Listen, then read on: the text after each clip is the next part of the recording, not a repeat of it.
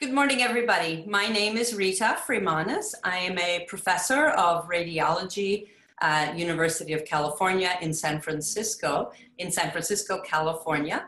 And my specialty is breast imaging. So I'm going to speak to you today about evaluation of the symptomatic breast, what are the different symptoms that women have with their breasts, and what conditions can cause that, and how we image those things. First of all, I want to say that I have no conflicts of interest. And so my topic is evaluation of the symptomatic breast. And here is a picture of me.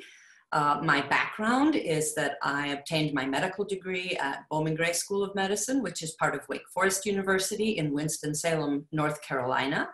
And I did my radiology residency there as well. And I was a professor there and program director. So I've done a lot of training of people in radiology. And then a few years ago, I came to UCSF, and I'm very happy to be there now and to speak to you today.